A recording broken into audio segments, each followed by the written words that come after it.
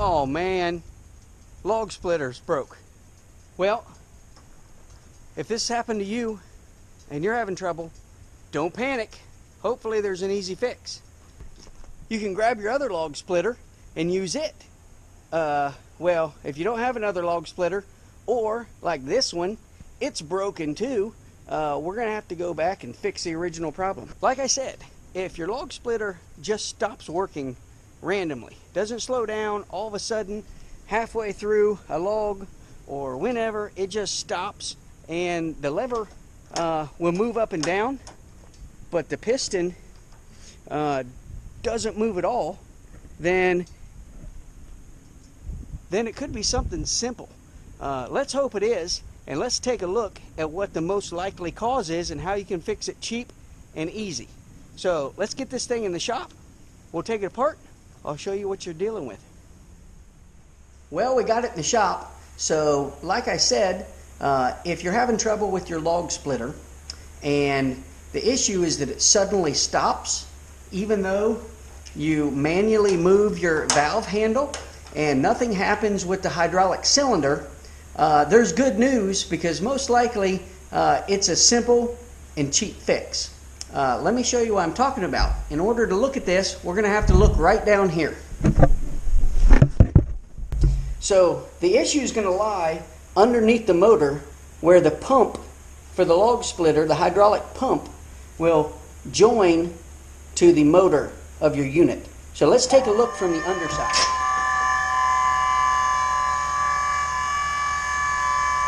Okay, looking at the log splitter from the underside, this is your hydraulic pump, and this controls the flow of the hydraulic fluid to the cylinder to create the pressure to split the log. The pump on the underside is connected to the motor up there. However, in between the two, if you can see with my light, there is a coupler, or a connector if you will, that connects the two. And in this situation, if you look right inside that coupler and connector, you can see that it looks like it's damaged.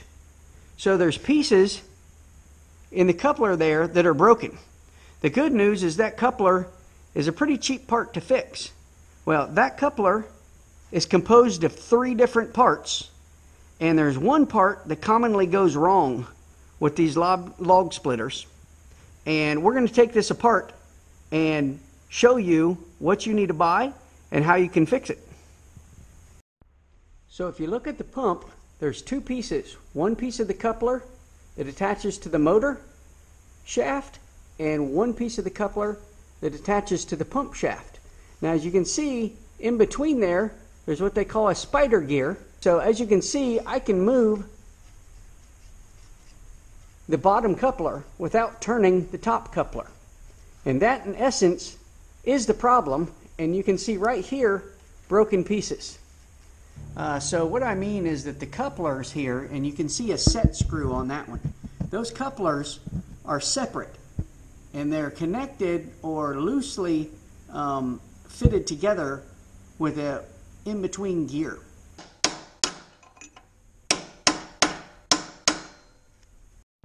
And now I took a chisel and I lightly tapped up on the top piece of the coupler, and you can see the separation between the two now, and you can see the rubber spider gear that's in between. In this situation, after closer examination, you'll notice that the ends of these coupler teeth, I'll call them, or cogs, are worn down. Also, the ones on the bottom coupler, this one for instance, is missing and broken off. So in this situation, we are going to have to replace both coupler units. Now it's going to be my choice in this situation whether I not want to take the pump off or take the motor off. There's nothing connecting the motor to the whole log splitter other than the bolts that mount the motor. Seeing that they're easier to get to on the bottom, I'm going to just remove the motor, and I'll have a larger hole to access the pump and the motor. Whereas you do not have to drain the fluid or loosen any of the hoses when you do this procedure, as you would lose all your hydraulic fluid when you do that. It would make a mess, and you'd have to refill anywhere from, say, 3 to 6 gallons of hydraulic fluid. So on small engines, there's usually various different mounting hole options. So in this situation, I'm just going to mark real quickly which hole these are mounted to. That way I can line them back up in the future.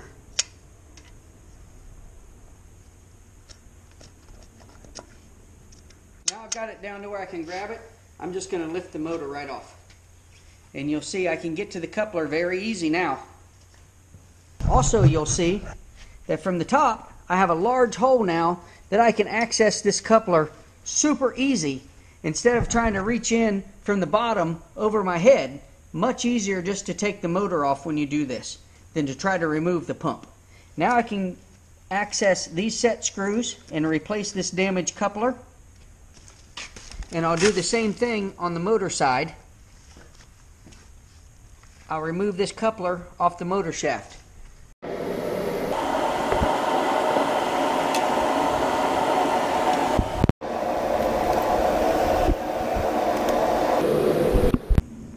So here's the new unit that I got. You can see it's substantially bigger. Now, this isn't going to matter too much. You can see the old one here, what's left of it, and the new one. What's really important in this unit is that you know, the bore size in the center is the same on the top and the bottom. So in this case, the bore on the motor shaft was 7/8, so we got the 7/8 one, and on the pump was 1/2 inch, so we got the 1/2 inch size. So that's really what we end up doing. They sell whole kits like this, but since ours was sort of a different, unusual size on the bottom versus the top, we had to buy these components separately.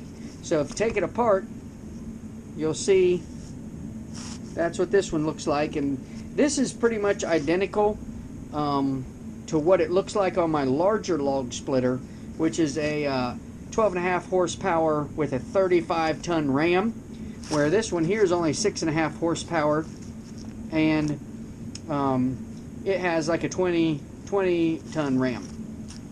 So you know, it doesn't really matter that the outside diameter of this is any different in size. There's plenty of space to put it in there. Really, the inside bore is the important part, and this thing's going to be way overkill sturdy for the size of it. I just couldn't happen to find the same exact size one. Just ran down to Tractor Supply and got these. They have them in stock. So I think these units each was $10 or $10.99 for this half, $10 for this half. The funniest thing is the plastic plastic rubber part that goes inside here. It was $8.99. So that was kind of crazy, but now we can get it all put back together. We'll get the log splitter going. Let's do it.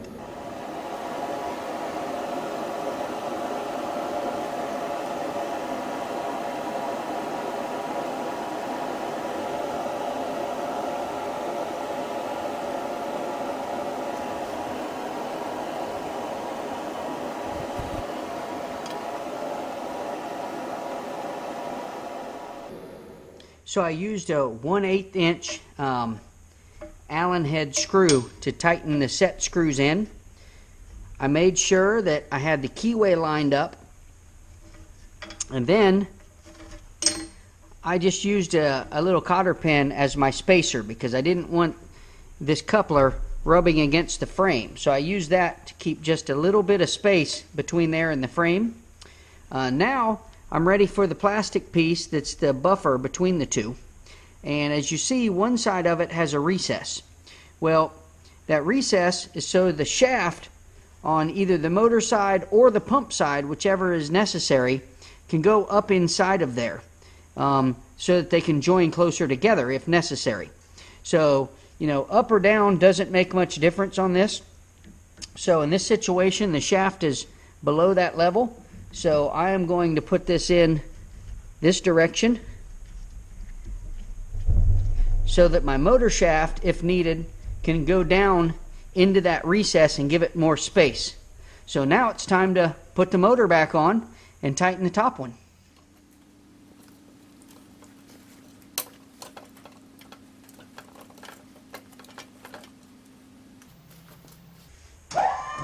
Now you can see that we've just about got the two assembled, but there's a little space, so we have to make sure the motor sets straight down on there squarely.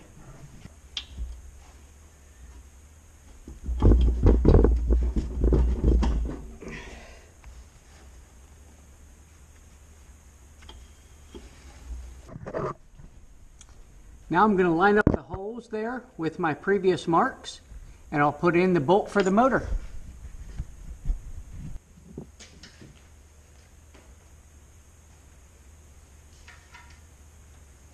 So now I've got the motor bolt holes lined up, and I just tap the coupler down the motor shaft until it's touching the other coupler with the spider gear in the center. All I have left to do is just tighten those two Allen screws on the top, the set screws, so that it doesn't want to wobble or loosen up on the shaft, and I'm all done with this project. All right, so we got it put together. Let's give it a try.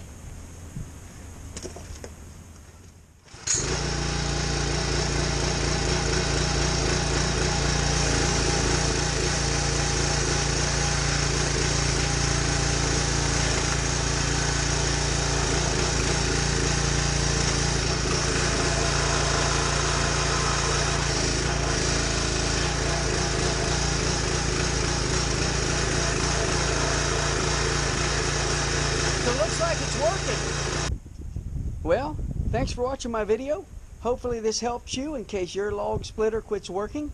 For my next video, if you want to see what's wrong with this log splitter next and how I fix it, keep watching my videos. I'm going to show you what's wrong with this one and what I'm doing to fix it, and we'll go from there.